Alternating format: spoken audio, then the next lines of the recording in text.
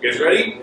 Yeah. All right. So first of all, let's just kind of redo introductions and talk about what type of teaching you guys have been doing lately, and then we'll get into some more specific questions.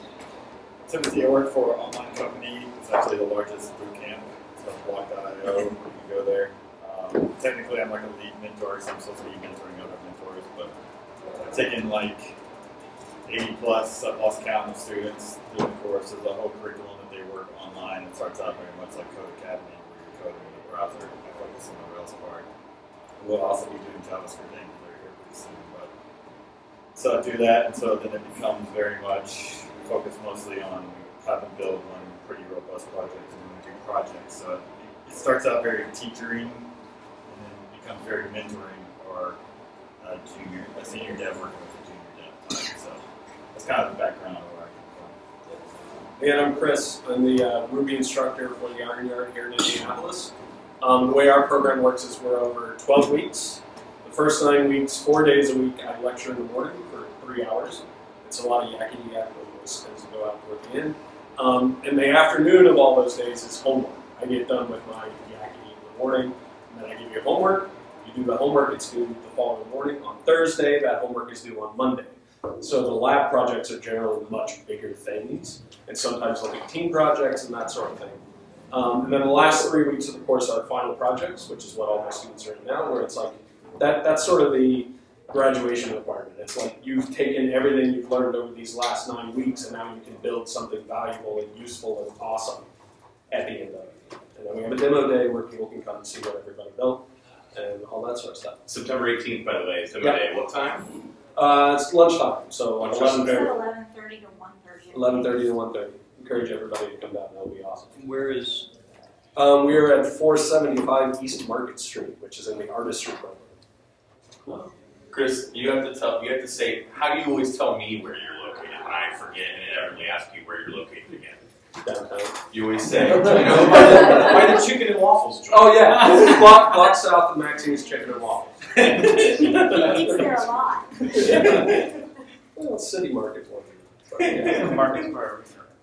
Yeah, right by where Market Square is. I'm Dave, or Davey for disambiguation purposes. I teach Ruby and JavaScript, including Angular and soon Node at 1150. At 1150, the classes, most of the classes, including all the ones I've taught so far, are 7-day, 12-hour-a-day intensive classes. The idea, there's this vision of people taking kind of an introductory course, the very first introduction programming period, take a few weeks off, working that stuff on your own, go into an intermediate class, which would be some of the ones I teach, and then when you feel like you mastered that, take a more advanced course, and then get into teaching an advanced course in November. So that is the idea. In practice, some people do kind of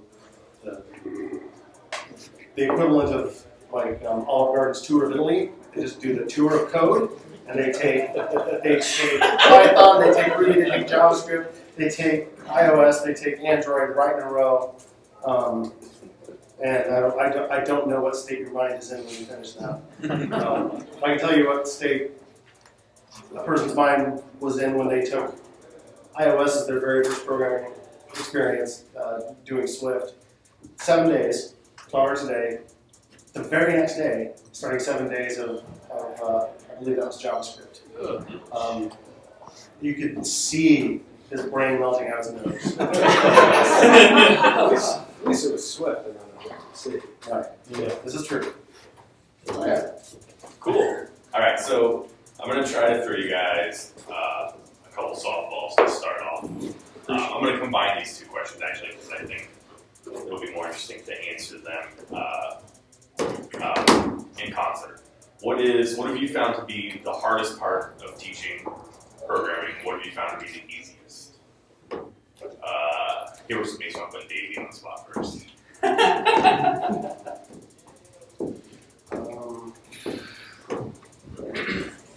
And it doesn't have to necessarily, well, the real answer is people, but beyond that, That's like, That's the answer to both. That's so open-ended. There are a lot of hard parts. Some of it's just Why the, is it JavaScript? No. yeah. Some of it's just the psychological games you play with yourself, especially during the prep time. And I know there'll be probably more specific question on this topic, but like the fear of going into this, knowing you don't know, or feeling like you don't know very much about the topic, and being afraid that by the end of the first day they're all going to know you're a fraud because their questions are immediately going to get too hard for you and stuff like that. So some of those psychological games are the hardest part.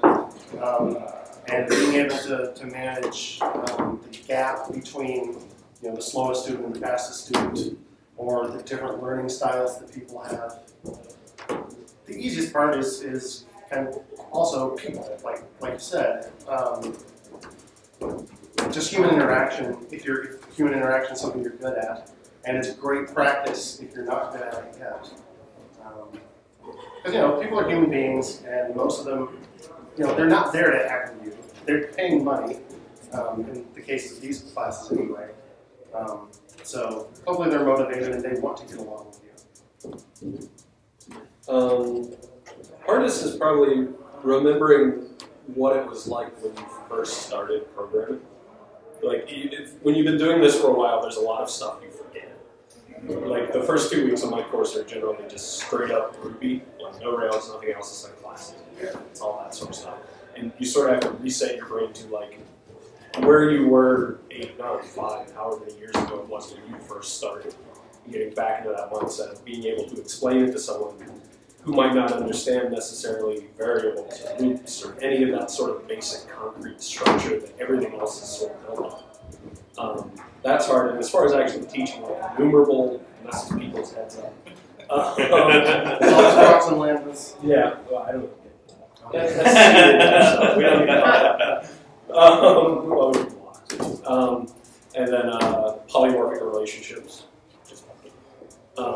Nothing. APIs, I had to read them a couple of times just for the concept to come The through. first time you taught it, we all had Yeah, I like did it way stairs, too like, I don't know what you just said. Yeah. The easiest is probably the mentoring, like the lab time. I absolutely love that, to be able to help people work their way through and explain specifically how to get past whatever problem they're at. That's both, it's fun, which makes it easy, if that makes any sense. It might not always be easy. Right. It's fun, so it's easy. You said no people, but it is surprising how psychological it is. And I'm surprised about it more every day.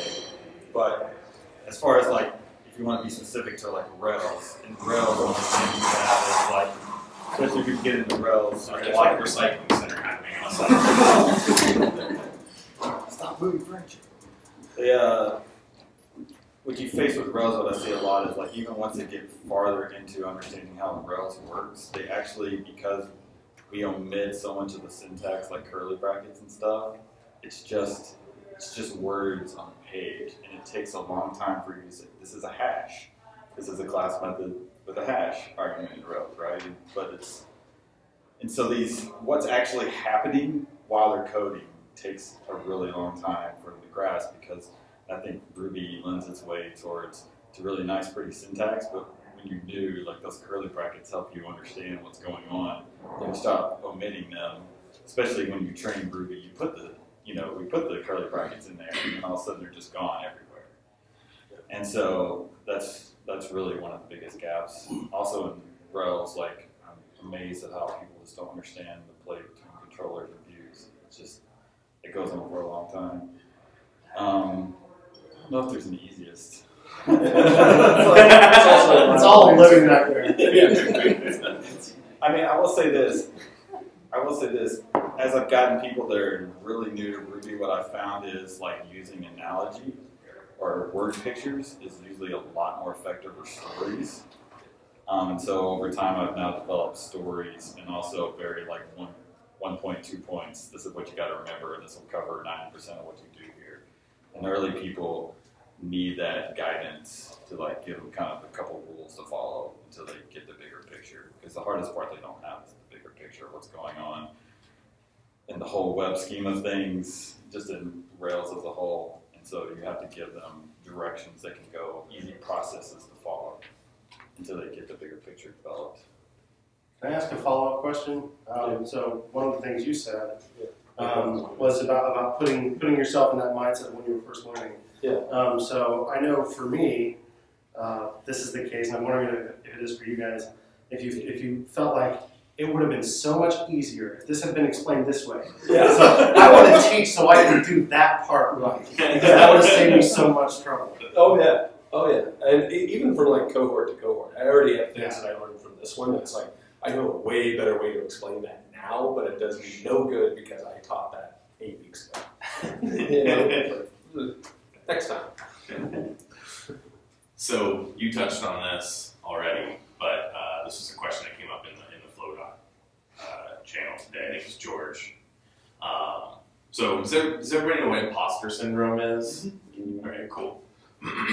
So the question was like, many of us probably suffer from imposter syndrome from time to time. So when you were going to teach something that maybe for whatever reason, imposter syndrome or not, you feel like you haven't fully mastered yourself, like how do you handle that situation? How do you either overcome that or teach that effectively anyway? We can start at this end. Yeah, so what we do in our course, I mean, I think in every course, because right now we're trying to get developers up to speed really quick. I mean, that's the goal that we're all doing. And so basically, you know, we have different paces, so you can do it in like just the Ruby part, 12, 24, 36, 12, 18, or 36. But in the foundation part where we've just slammed you for weeks of info, like there's always this, I get an email, it used to be on we changed curriculum recently, but it used to be on my checkpoint 40. I would get this email, I will never be able to do this, I suck, why don't I get this, right? And it's every time, it's like, and so at first it was hard for me to answer this, and I know even like new mentors that like join blog and face this, they're kind of taken aback, I don't know what to tell this person, are they not good? But what I've seen over time, seeing it repetitive, I'm like, I can now say like, hey, I've only experienced this with 80 other people, that everyone said the exact same thing to you. This is part of the process. You're going to hit frustration. And I think that reassurance, so number one, what I found is too, the psychology of it is even if you're unsure as an instructor, you must be confident, right? And so just portraying the confidence and describing it as if this is normal, like helps them get through that. But it's like a constant, you become a coach, psychologist at that point. You have to just kind of like mentally and emotionally push them through that. Yeah. As far as dealing with it in myself, like it doesn't matter. Like lecture starts at 9, and I have to cover this. So, well, shit, I'm gonna get an extra pot of coffee and we're just gonna go. And I Drugs, try. that is the answer. Drugs. No comment. But I intentionally, and most times not, most of my lectures are live coding. So I intentionally, less than I intend to, make mistakes along the way. So they can see, like a lot of what this class is, and I joke about this many times, is learning to Google and understand error messages. That's what most of programming is. So being able to see me struggle through that at the same time sort of builds up that reservoir of like, everybody does this. Because imposter syndrome, as you talked about, is something that all of us at one point or another, and sometimes interact with it all the time, struggle with. And it's when you realize that everybody in this room, probably, unless you're a psychopath, at some point, no offense, at some point, I'm not laughing.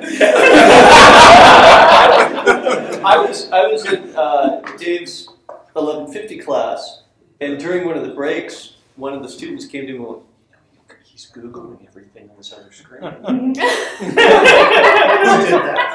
that? I do it on the main screen. He does it on the main screen. We're all I did watching.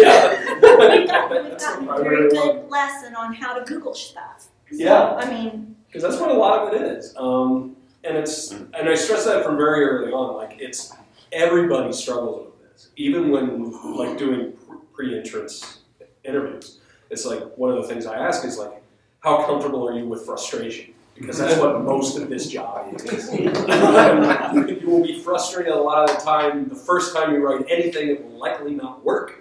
And you have to learn to sort of live with that. Like, you're going to struggle in this class. It might not be right away. It might be when we get to Rails. It might be sometime later. But at some point, you will be wanting to pull your hair out, beat your head against the wall, and quit. And I don't want you to quit, because everybody does this. It's part of the job. It's part of what you have to do. And that, learning to deal with that level of frustration constantly is really, that Googling and error messages are what I'm really teaching. I teach syntax because I have to. Yeah. But really, the lesson to take away is, you can figure this out. We really all do error-driven programming. Oh, We yeah. just don't talk about it. Yeah. I actually had a conversation today where I wrote a bunch of code and then had someone else look at said code, as I was writing it and after I wrote it. And I was like, no, this is all theoretical. Like, I haven't actually run this code. Yeah. So, this probably isn't going to work. He goes, oh, I love that moment. You just wrote code, and you just wrote it, and you're like, oh, this is great. This feels good. That moment right before you run it and it errors out. And that's every lecture we practice. Yeah. I get that moment every morning. But isn't there an imposter syndrome towards teaching it? Of like the first time, like as a starting out as a mentor, and I was pretty new to Rails when I started mentoring. Like, what the crap am I doing? Right? And at first, you're like, I gotta look like I'm really good, right? And then you realize that it is an important part to show them that you're just human and you don't know all the answers. And that's how it works. The other thing that helps is that you remind yourself that I'm training junior developers, not senior developers. So I was like, there's a base level of like, okay. That is one of the things about teaching beginners. Once you've done it once, and you kind of realize, oh, good, they're not just here to heckle me and to grill me. Some of the fear goes away. But I have to admit, so Dave Jones developed both of the courses I teach now with me, and taught the first couple of instances with me. The first time we did each language, we were just terrified the whole week. We were frantic and staying up. I mean, they were 12-hour classes, so we were staying up till 1 or 2 in the morning, rewriting the next day's material based on what we found. Like Chris said, a big part of dealing with that is just accepting it is okay not to know the answers, and it is okay to let them know that this isn't something you know off the top of your head. And when I remembered to do so, I would open up another browser tab on the screen that they could see and show them what it's like to look that kind of thing up. Show them where the API docs are, tell them what the heck API docs are, and how to make sense of those. So we write GitHub wikis that accompany our projects that are built in class, and in those we include snippets of the documentation along the link to kind of walk through that thought process. So the fact that you can do that on the fly and do it live without, and you have to be determined not to feel embarrassed about it. So yeah, it's getting over that stuff. And you still do feel embarrassed about it. You just don't let anybody know. And then I don't know. I have no idea whose quote this was originally, but the best way to learn something is to teach it. I've totally committed to teaching things that I didn't know yet. With enough lead time. I mean, not like I'm going to teach how to build aircraft carriers, and I don't know how to build a workbench. But a particular library, for example, that you're not familiar with, but you're confident in 6 weeks I can know it well enough to teach it to beginners. That scares you to death. I am presently scared to death about this thing because I've done it again. But you deal with it. It's going to be okay. Oh yeah. Yep.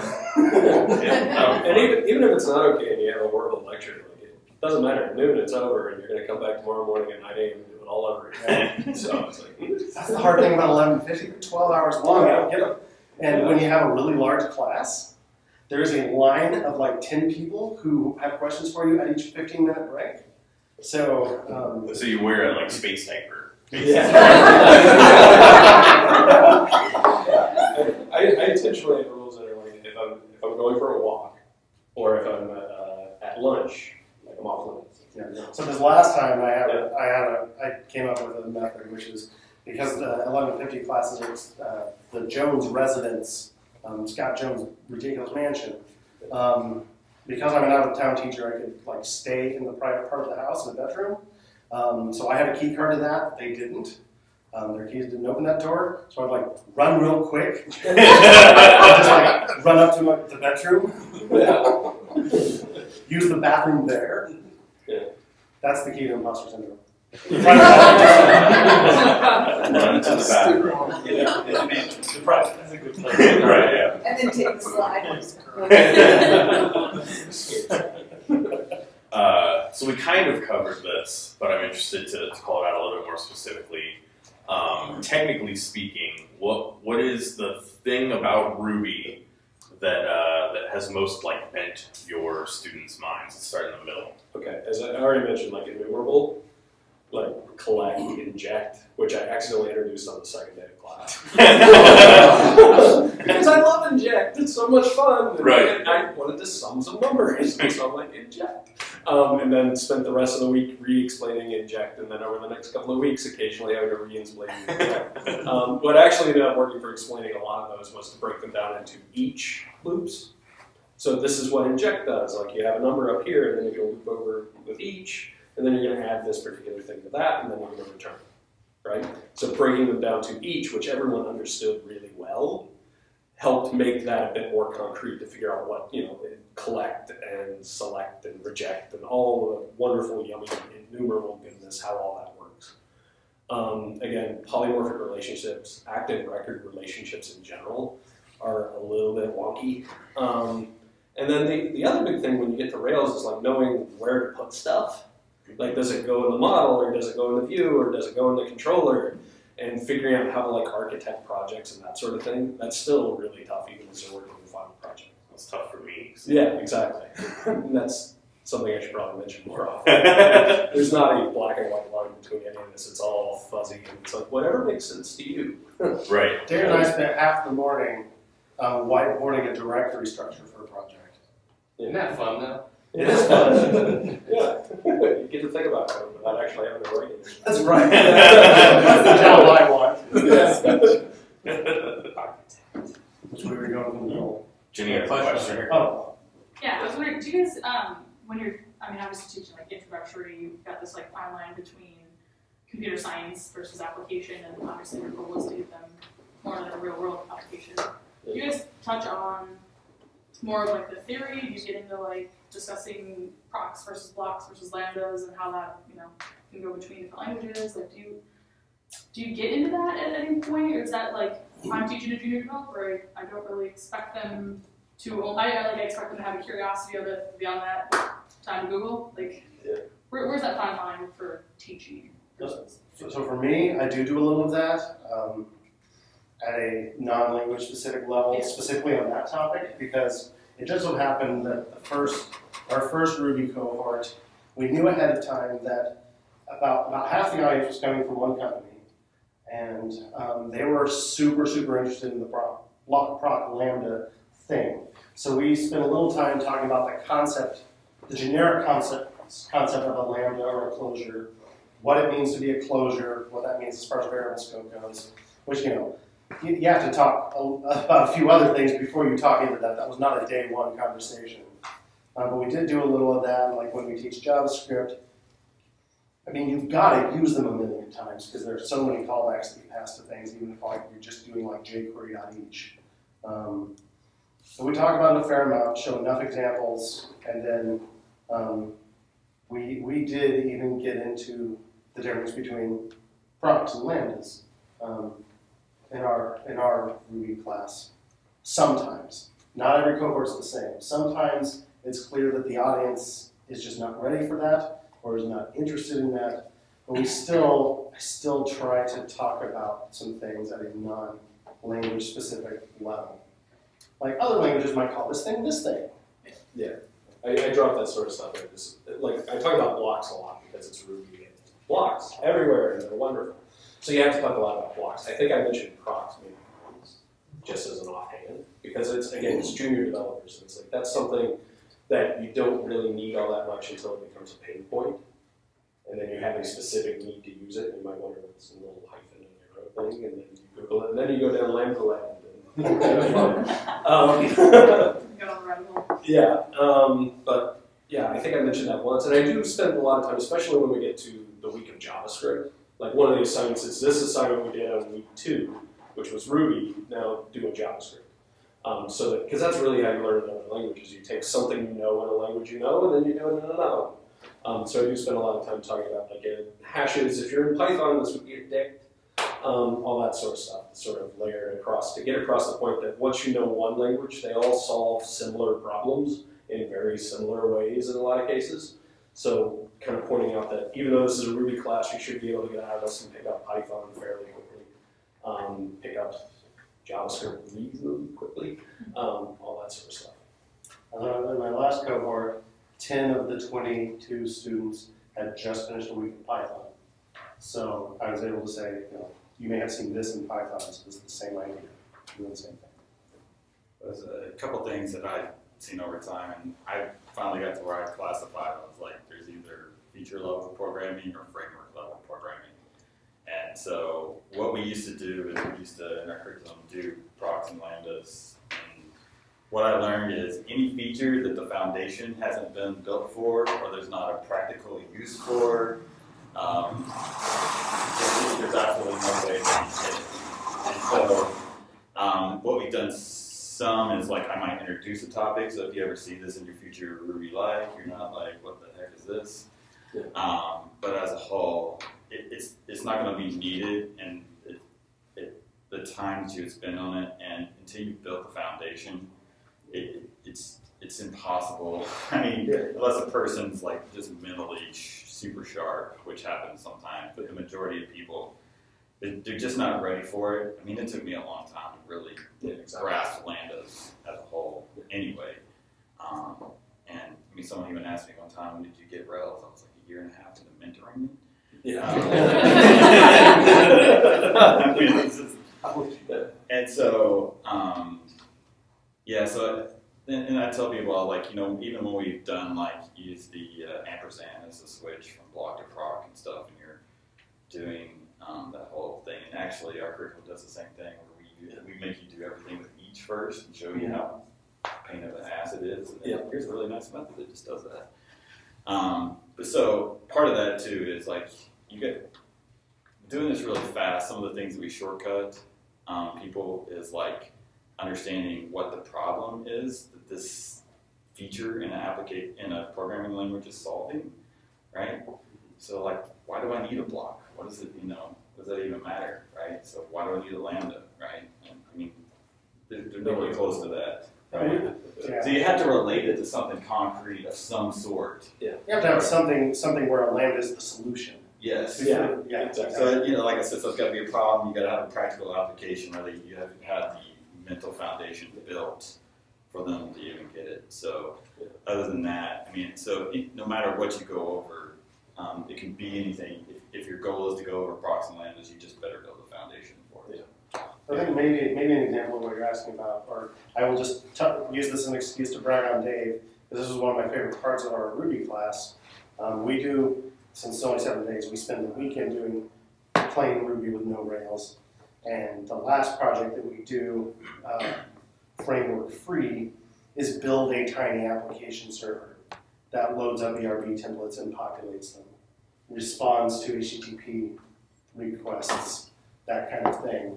So when you fire up Rails, you can say this piece of an MVC framework solves this problem that we did manually, etc. So that's a good example of that, I think. So another question from the FlowDoc channel from Alex, who is not here. I'm gonna give him shit for that later. It's kind of a series of questions. I'm going to read them all to you and let you guys kind of tackle them as you see fit. But the general category is like, how do I learn to maintain an application? And the reality is that most of what we do is maintenance work, not greenfield work. if you're a consultant, you might be lucky enough to greenfield an app a few times a year if you're really lucky.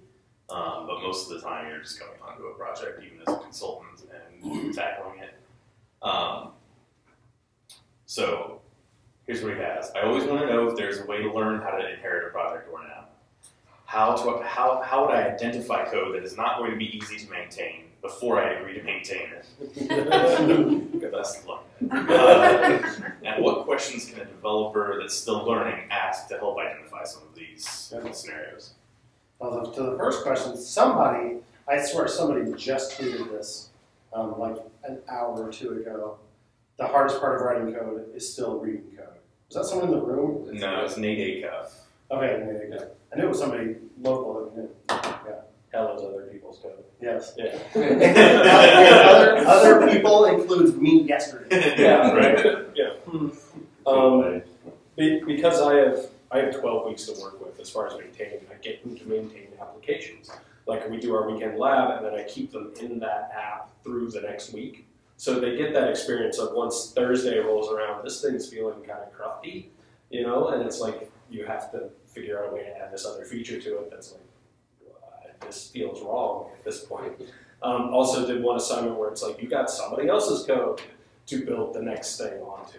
To sort, you know, I have 12 weeks to play with, so I can do a lot of that sort of stuff. Because I think that's the sort of thing, as far as like learning how to take over one, you have to do it. Which is true of most of this programming stuff. In order to learn it, you have to do it. I'm going to text that to Alex real quick. Okay. As far as the other questions, most maintainable code bases you will ever find are ones that have tests.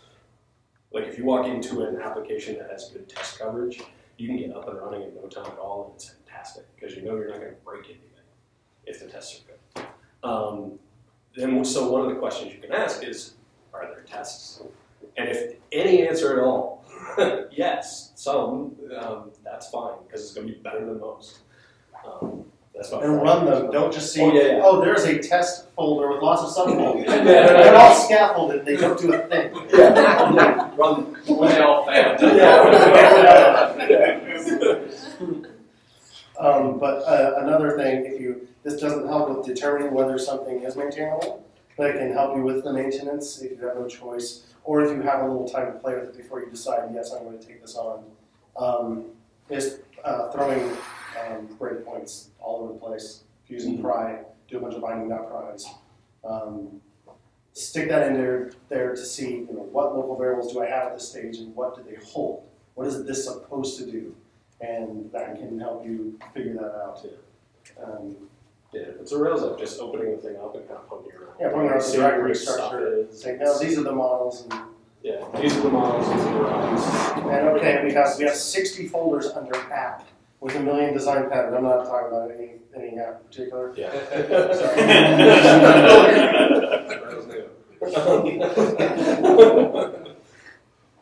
I like to throw things like Robocop at it, or Metric Foo, or pop it into CodeClimate or something like that as a nice first pass. And then also like look for things that are not idiomatic and be like, oh, this is clearly something different, something special. Also looking at Git commit histories can be really handy. Oh gosh, that's a big one. What do you look for? If you have good commit messages, that's a clue that it might be pretty easy to maintain. Yeah, and you can also look for like flurries around particular areas of the application or particular days. Like if you get like 5 of them in a row that all purport to be fixing the same damn thing, that could be a bit of a clue that maybe this is a little tough to understand and be able to maintain and fix bugs in. If somebody tried 5 times and still didn't fix it, they'll fix it. And like 3 of the Git commit messages are just lol. Yeah. Catch puts. Still not. Yeah. Fix a bunch of stuff. Yes. They just start to become questions. Maybe this will work? Yeah. Lots of vulgarity. Everything begins WIP. Everything begins Yeah. The commits are months apart, and when you open them, it's like an entire new app was built inside of it somehow. Yeah. There's lots of sort of code archaeology that can be done around it to figure out whether something really an app that's easy to maintain is one that's already been well maintained. So Potentially, someone should go to UserVoice right now, Indy.rb.uservoice.com, and suggest code archaeology as a Yeah, I want to know about topic Yeah, in the future. I do say like having, so like we have them build a lot of projects, but they build projects with complexity in it, as in, and then I think it's important to let them write bad code, oftentimes, so they see bad code, and then they try to change bad code, so that they get like a raw experience with it. I mean, at times I have like block students through code bases, and so I think a big part of it is, I mean, this is why like we use the mentorship skill, because there's so much translated, and then just seeing me on a meeting doing what I would do, right? I can't even describe all that, right? It's just, there's a transmission of skills just by the viewing of it. And that's highly, highly effective, for one. But that, I mean, but building that complexity and having a student, which is sometimes, you guys are, holy crap, they'll come, they got like, 30 errors and all. I mean, it's just a mess, right? And so it's about, it really is about, I think, like small, like helping them work through small, narrow processes. Fix this one thing, don't get off on tangents. And by teaching these little processes, they kind of understand what it takes. And I think that helps them transmit when they go to another code base. But also, number one, if I see nested ifs anywhere, like wrong way. So I started trying. What's going in there? So I started doing this on purpose in the class that you took actually, where we do some refactoring during the course. You know, it's only a 7-day course. We wrote a fairly lengthy controller method, and then made it way shorter. Extracted some of it, went to the model, some of it went to a private method. But doing those things and saying that, see, now it's much easier to see what this thing actually accomplishes. So doing some of that on the fly is one way to teach that a little bit. But also have to rate them, right? Like when they send me really bad 30-line code, I was like, what the hell is this? Like, what am I even supposed to do with this? You know, and they're like, oh, this is bad, yeah. And we can kind of discuss, like, please don't ever actually do this. Humiliation is important for leadership.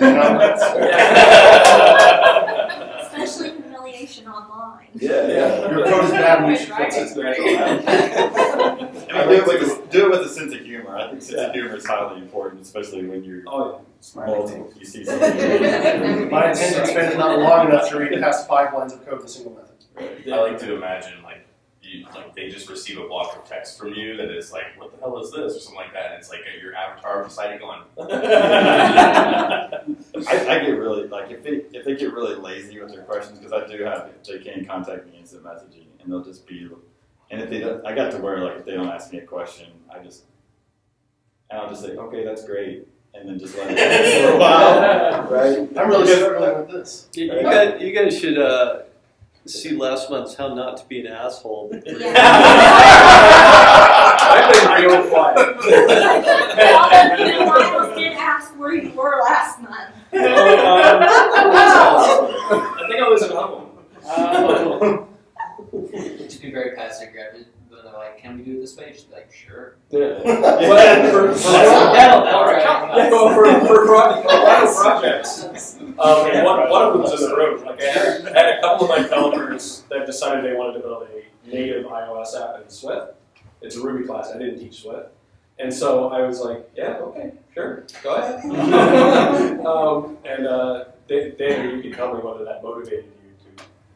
Yeah, we wanted to prove you wrong. And you did. That's great. You did what I did. You don't see it. But yeah, that's the only time I think, and you'll let me know if I'm wrong, I've used that sort of passive aggressive approach. It's for very specific. I just know for David, it's sure. Yeah, so I just know it would he'd drive his car off a cliff. Yeah. I really try not to do that stuff. Like if someone suggests something that I know better than, for example, in class, I will do it. I mean, not to humiliate them, but to try it out and then let's break it down. Why didn't this work? Yeah. Or how else? Or this did work, but how else could we have done it that is more succinct or a little easier to read or whatever? Yeah. So, and remind them you do this stuff all the time yourself. I mean, I do it all the time. Yeah. Write stuff that I know is the lazy way, and then before if you know someone else is going to be reading your commits, you're like, I'll never be able to get away with this. And if no one else is reading your commits. I also take suggestions and run stuff that I know isn't going to work because I want to encourage, I don't know the answer, just try it. Don't be afraid to try. Yeah, don't be afraid to make an error message, just type something in there and see what happens. Well, he types stuff, he says, I think this will work. Yeah. Yeah, I say that entirely too much. It should be better. I mean, I got, after so I've been doing it for 3 years, I got to where, at first it would just be I get really annoyed with some students, and probably it was just raw backlash of you being stupid, but now I do it, and now I even kind of meditate and say, if you took that kind of non-question question to a senior dev while he's busy, you went and became a junior dev, and you came with that unprepared of a question, they're just going to be like, why are you bothering me? You know what I mean? Most of the time. And so, I use my sarcasm and jerkiness is very strategigic. Preparing them for the real world. Yeah. The real world. Use your voice. Strategic jerkism.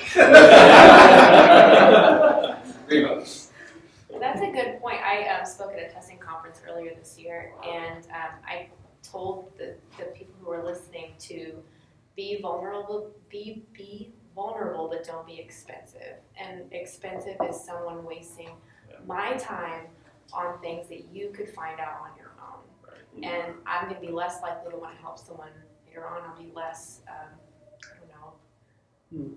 understanding with what they may have. So be vulnerable, not expensive. It's great. The only time I remember making fun of a student was when, for the 3rd time in one afternoon, he had asked a question about what are we going to do the thing I just did? This was in your class too. It wasn't you. Freaking guy was texting constantly. Gosh dang, man. If you're going to do that, fine, but then don't waste everyone else's time asking.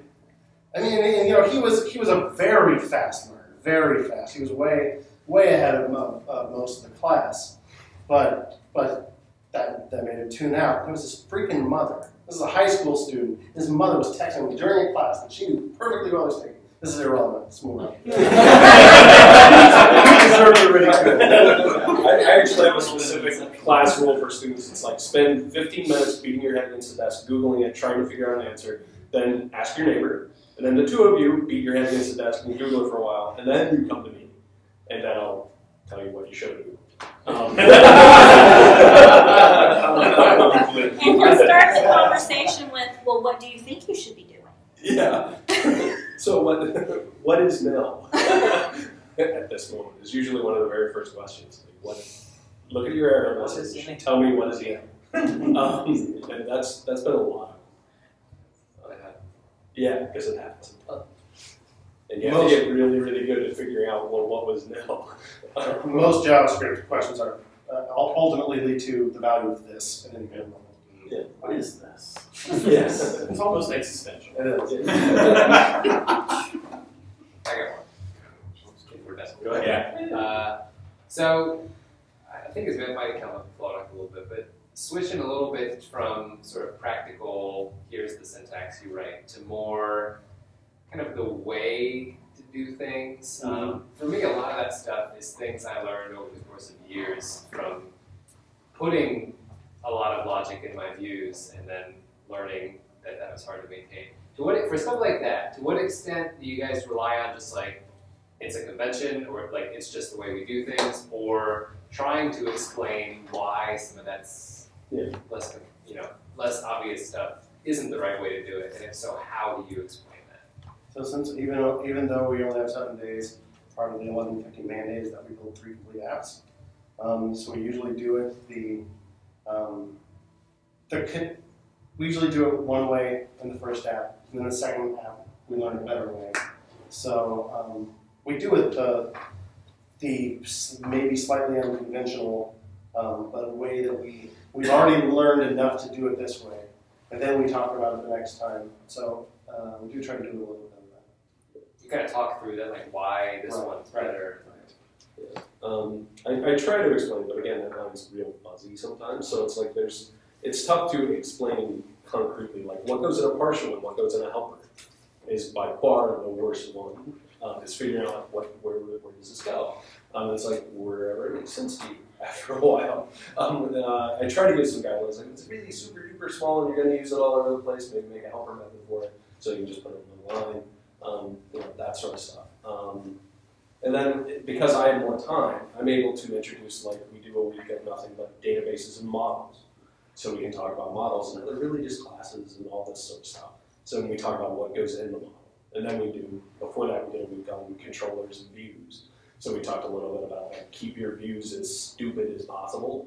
And at that time you don't have models to work with, so your controllers might get a little bit beefy. And so then the next week we talk about models, and then it's like we'll move some of that stuff out of the controller and back into the model. So yeah. I think, with the mentorship model, it really gets, for me, it's just about taking the current error and having so number one, I teach everyone, I want you to go into a place with an opinion, what is good code, right? I mean, almost one of the worst things you come in as a developer and just be like, I'd rather you have an opinion, even if it's a little annoying. Right, and so oftentimes what I'll say is, if it's a convention or say, this is how I do it, right? Yeah. I mean, it may not be the way, and I might even point, if you want more resources, certain kind of people want to read everything, okay, here's your resources, right? This is where I get it, right? But this is how I do it, and this is why I do it. And so I'm transmitting that, I do things for a purpose. It doesn't necessarily have to be right, it's just, this is my, and I have my conventions, right? I say, this is my convention. You will not read this in a book, you will never find this anywhere else, this is why I do it. And so, in that case, it's a transmission, and then there's something to say, you want to program review rows, better for you to do this. You go to any shop, you don't do this, you're good. Have we answered the question? Yeah, no, I guess some good stuff out of this. I like, too, that you make it personal. It's not this is the right way to do it, so do it this way. It's here's why I do it this way. Yeah. All these reasons that make sense. If you want to do it a different way, go ahead, but even because mentors can share developing the curriculum and stuff, and we have it's just like every other GitHub repo. There's huge opinions clashing all the time, right? But that's so much better than just indifference. As a whole, we'd much rather have that. So both I'm teaching that and showing that I have a very strong opinion. This is what I want you to develop. I want you to say I did this because I think this is how we always did it. No, I did this because I wanted to do that, right? And if I'm lucky, someone will ask a very specific question. Could we do this way? And I'll have the chance to put the two solutions side by side and say, which one do you think reads better? They're both absolutely fine. Which one do you think is clearer? Go with that one. Yeah. And then the important thing is, within a single project, establish that that's the convention for that project. That's the style for that project. When I say, when you said when there's two different ways, I just say pick one. Yeah. I was because they'll get analysis paralysis and what's right? Just pick one. Things is it okay to put if then on a single line or not? Are ternaries ever to be used? That stuff. It depends a lot on where you work. Yeah, and that's kind of the answer. Yeah. Write what you think is clear, and if you're joining someone else's team, find out what the convention is for that team. So it's much easier for a student that just kind of does, even if it's kind of haphazard, than one that's timid and not doing it. Because it's much harder to keep just code is code. I'd much rather hey, I made a big mess. Okay, let's talk about it. Now we have real code that we can discuss and talk about. So you get a lot farther. The timid ones, you're please just code something, put something down. Don't be afraid to do it the non-idiomatic way. Yeah. We need a couple more questions. Yeah. It sounds like all of your programs are very different in their approach. 3 hours in the morning, then hands-on, more mentor. What have you guys found as far as new students grasping the basic concepts. Like I think you mentioned it, like I've done some mentoring and teaching. It's really frustrating when I spend an hour talking about something and then 5 minutes later they say, how do you do this? And I'm like, that was slide number 3, like we just went over that. But then you said, and I agree, you learn by doing. Yeah. So what is that balance of how much do I throw and try to get stuck in your head and then you go practice versus maybe smaller chunks and then more doing, or you know, as far as the kind of feedback we get from students, inevitably there are people saying the whole thing was way too slow, and people saying the whole thing was way too fast. I was lost by 10 a.m. on the first day. I do think the reality of 7-day intensive courses where you build 3 apps in a week, people who are brand new to programming or close to brand new, are not going to have that stuff absorbed. The best I think you can hope for in that situation, unless you're a genius, is hopefully it makes sense as we're doing it together. And then when you go and read the documentation afterward, read our wikis that we built with the projects, you're seeing all that stuff for a second time, and it makes more sense. And if you tried to, you know, build your own very simple something, whether it's to, I can't think of a non-archaic example of like organize your record collection. You know, you try to build one of those things on your own, even if you're just copying and pasting code from class. Hopefully, you're at a point where you would know what to copy and paste. The first couple of, and again, I have students in the room, so no offense to it. Yeah. The first couple of weeks. I say no offense at all. Like, learning something new. The first couple of weeks. How much do you try to pack in? First couple of weeks are kind of rough. Yeah. They are very frustrating because you do get a lot of those sorts of questions where it's like, I just talked for 3 hours, and then I gotta go over it again. But some of it is just like, this is in a lot of cases the first exposure to programming at all. So there is going to be this level of like, I just don't understand what this is at all. Like just breaking it down logically. That's what a lot of those first 2 weeks are, like breaking it down into little tiny pieces so that they all make sense. And that's really what all of this is figuring out how to break a big problem down into little pieces that you know how to do.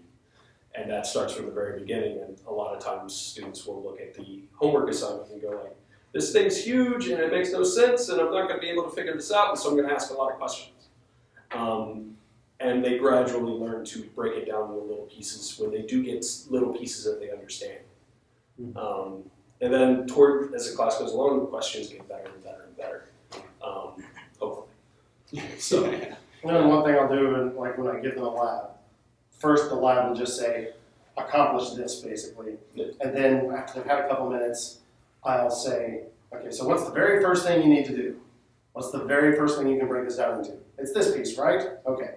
You know, you haven't gotten that far, do that, and then think about what you're doing next. And eventually, you know, before the lab is over, there'll be like 5 bullet points underneath there, breaking it down into subtasks. So hopefully, seeing that enough time, drills that in. That you should, if it seems overwhelming, break it down. Yeah. The other thing I do, you were talking earlier about like the spread between advanced students and non-advanced, is every homework assignment is 3 levels. So there's normal mode. Yeah, that's right. Normal mode that's like everybody should be able to do this.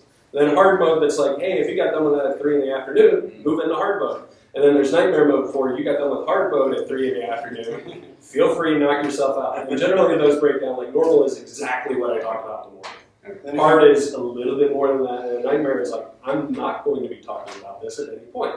Every once in a while, you'll throw in something you didn't talk about in the normal mode. And oh, well, like, shit, call me out on that. If you're really good at Nightmare, then start doing speed runs through Nightmare. Shopping carts. I think we spent a lot of time in insane mode once in a while. So you've had an insane mode once in a while. Yeah, and then occasionally I've had a 4th one that's beyond that. So.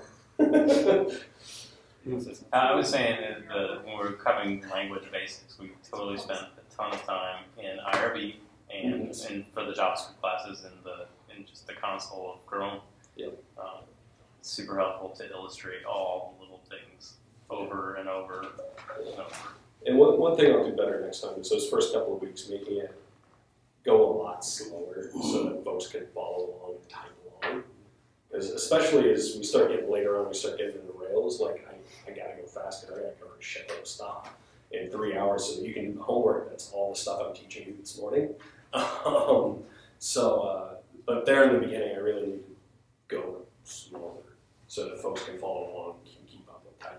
Because really, like the ideal workflow for this, from my perspective, is I explain what it is that we're doing, I do what it is that we're doing, and then you do what it is that we're doing. If I can get into that sort of pattern more frequently next time, I think it might go a little bit smoother. One thing is that I could say this over multiple versions of curriculum, trying to get it perfect with the whole team developed to this. Like, there is no magic bullet, right? It's going to work for everybody. You can get it pretty tuned for the majority of people, but I mean, I think that's the great of like using the mentorship model, because I literally I teach the same concepts in a completely different way every day, right? And it's really based on where the person's at, what he or she can understand. And then also with that is they know a lot more almost subconsciously before they know it consciously, right? So like when you push them through a lot of material, they're like, I don't know this, I don't know this, I don't know this. And they're probably like, oh, I knew this, how did I know this, right? And sometimes I even have to say, look what you know, because that imposter syndrome psychology part kicks in, and they're like, and when you keep flooding them with new stuff, and this is what programming is, it's just constantly pelting yourself with stretching your mind with new knowledge, that like you get this psychological feel like I always don't know things, right? Yeah. And then all of a sudden you kind of like, once you get them to a point that you know, so you kind of got to get a process you trust, and then there's this mystery part of it where this inspiration just happens. So like, oh, I get it. Okay, I don't know what really actually did that, but it was a culmination of things, and it's kind of this unwritten thing. And so what I found is you just got to have processes, and you can hone your craft, you can hone how you say things, but it's never going to be perfect, and you never know exactly what it's going to be. For the other person, some people take longer, and they have to trust you longer that it's going to work out, that they're going to get it. And so you got to become more of a psychologist. But also it helps me because, in a sense, other people write the curriculum. And so no matter what the curriculum is, because people write bad curriculum sometimes and just stuff. And if it's really bad, I'll just say, that's shit, right? I'm like, we're not going to code like that. And so I use it as an example, as a teaching example, right? So I can kind of be like, okay, we both agree that right there is this section right here, whoever wrote that, and I'll go make a ticket and grab somebody out and GitHub. But I like this.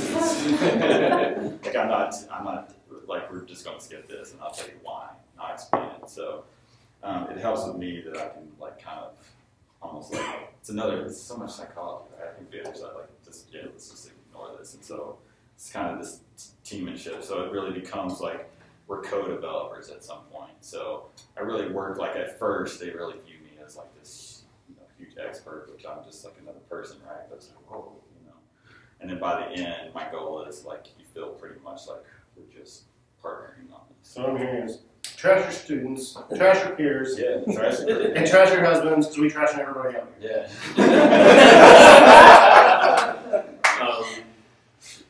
I just reminded something about imposter syndrome. The other thing that once we get to like week 7, which is JavaScript week, which is like we've been doing Ruby, we've been doing Rails, and then we're going to switch and okay, time to learn a whole new language.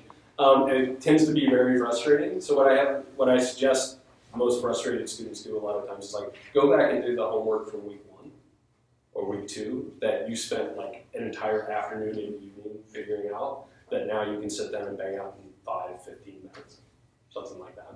That really helps illustrate like how far you've come. And this week might be hard, but you can still see how much progress you've made, and imagine how much more you can do over the last couple of weeks. One of the things you mentioned that Chris does in class is definitely a deliberate method. You come saying, well, what should I do? What do you think you should do? Yeah. And is that the Socratic method? I'm not sure, but yeah. Asking a bunch of questions and just basically helping you realize you actually do have enough information to do this. Yeah. My favorites are when I can just ask one question and then turn back around. It's like, oh, shit, yeah. But I do think you got to work in curriculum and opportunities as you're teaching this, no matter how fast you're teaching it, of like success. Yeah. Right.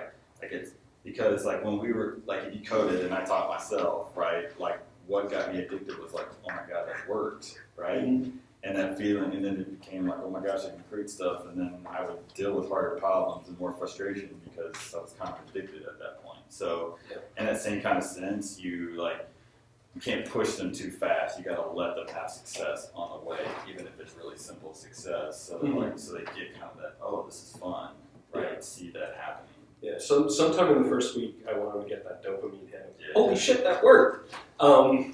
So that I know they'll be able to keep it up through the whole time. Because I mean, it's 9 weeks. It's a long freaking time, and a lot of times, like the homework is the afternoon, but really most of the time, like I've had students messaging me questions at like 3 in the morning. Mm-hmm. It's like, dude, I'm asleep. I'll message you in the morning. So it's like, I have students that are working these long hours and everything else, and unless you have that initial dopamine hit of like, this is actually fun occasionally. And it's a little bit like gambling. It doesn't happen every time, but it happens just often enough. But if you don't get that in the first week or two, you're not going to be able to keep up when it really starts getting rough.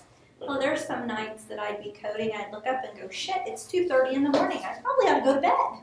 Yeah. That's what coffee's for. Yeah. And closers. You touched on this a little bit in a way, but does everybody know what the rubber duck method is? Yeah. It's where you have a problem, and I don't know who coined it. For whatever reason, they decided to put a rubber duck on their desk. And if they were running into a code problem of some sort, they would explain the problem to the rubber duck. Like, as if the rubber duck could understand and help them with their problem.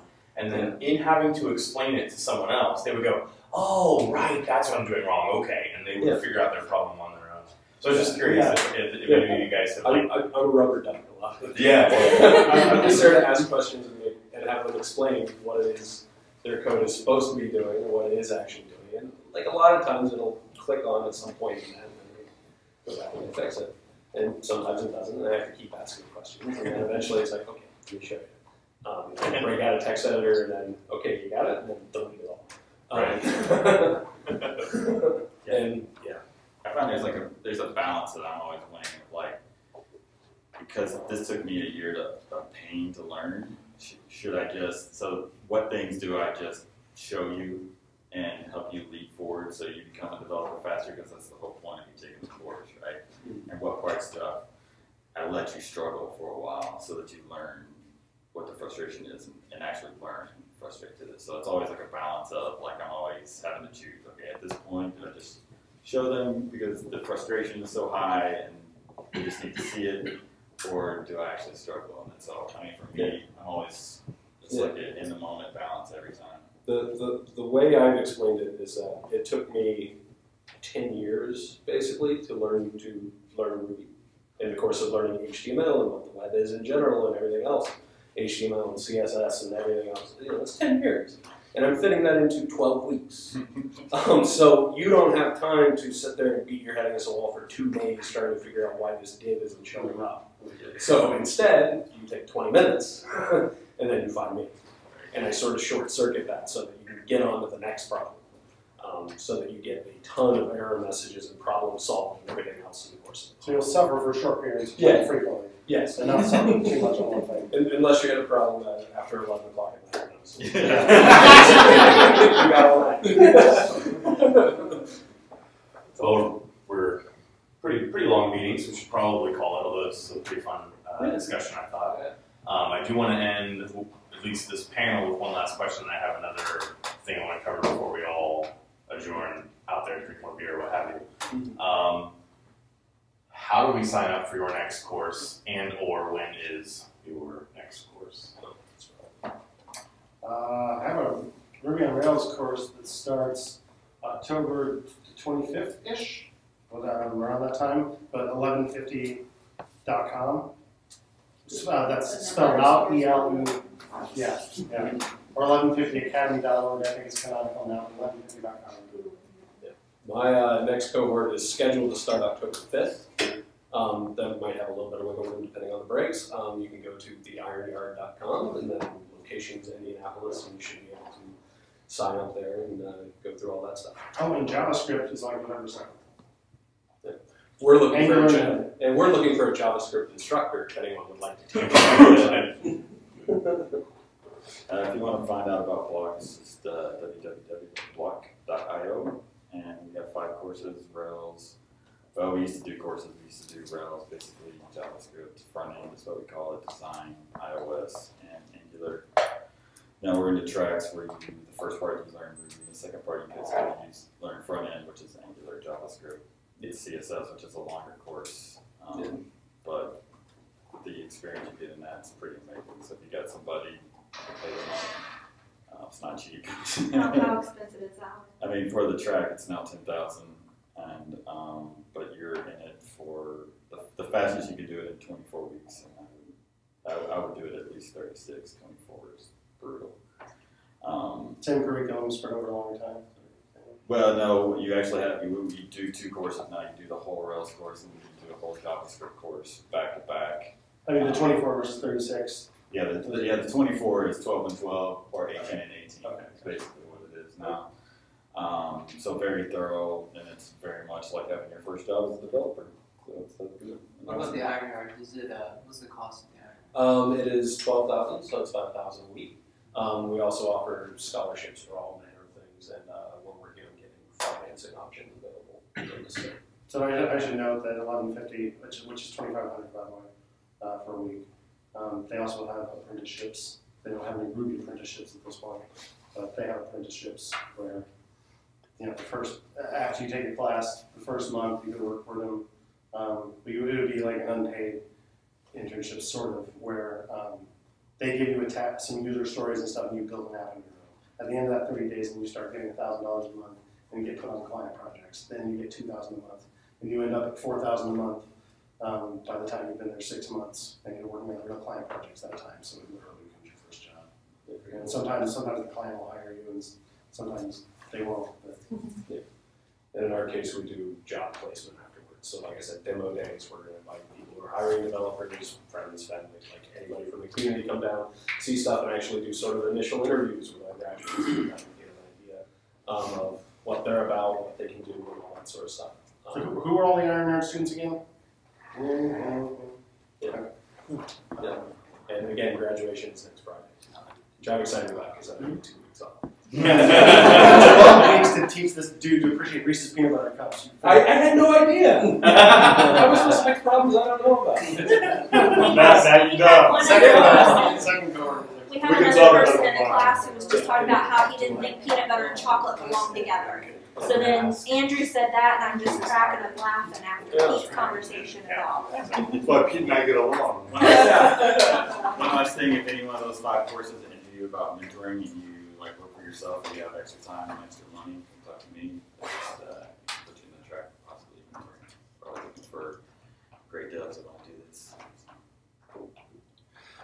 So that kind of leads into the thing one thing I wanted to say before we leave. Whose companies are hiring right now? All right, so that'd be Salesforce, Moby, Lessonly, yep. Yeah, Satani, awesome. Yep, Interactive Intelligence. But probably not so much for Ruby. Okay. But plenty if you want to do JavaScript or something.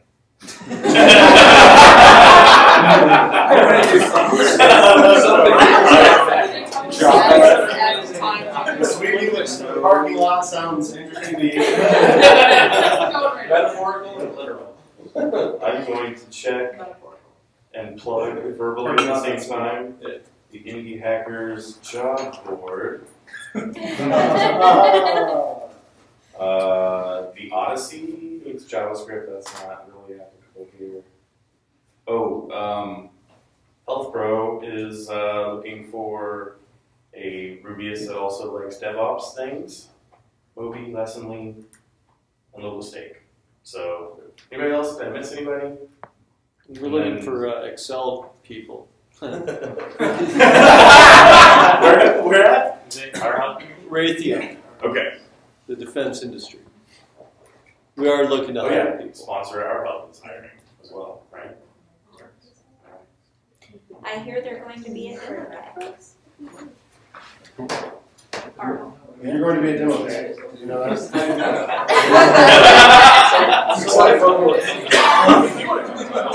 Probably everybody but me will be there. Since I'm always here. I would like to go. Alright, one last word, but not from me. Okay, I'm Erica, if you guys didn't catch it at the beginning, and I'm one of the co-leaders for Girl Develop It, so if you know of anybody who's interested in getting into coding, but they're maybe not quite sure what they want to do and maybe don't want to get into the financial part of it, so early on, we do offer introductory classes. They're kind of short periods, they're either like one night, and those are usually about $20, or they're over the course of 4 nights, and those are about $60 to $80. So if you know someone who wants to get into it, Girl Develop It Indies on Meetup, and then we're. Is it girl only? No, it's not.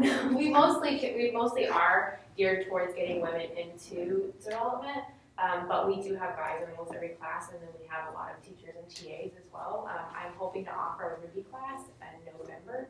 We're still looking for a teacher. There's been a lot of interest for TAs, so if someone would like to teach, it would probably be 4 different nights, 2 hours each night. Yeah. I never did part of your email either, sorry. So you know she's dependable. I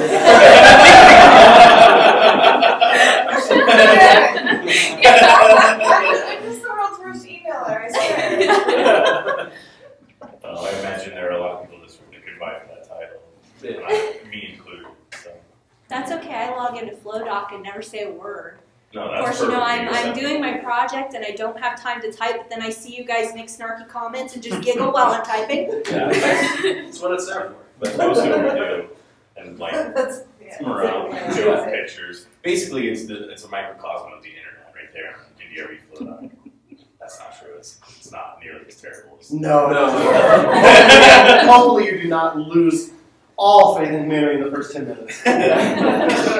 YouTube comments. It's not YouTube. You can't do it on the hallway on accident. That was, we had a final project that I killed by just asking, what are you going to do with the YouTube comment problem? And I was like, oh, yeah, I hadn't thought about the fact that people are awful.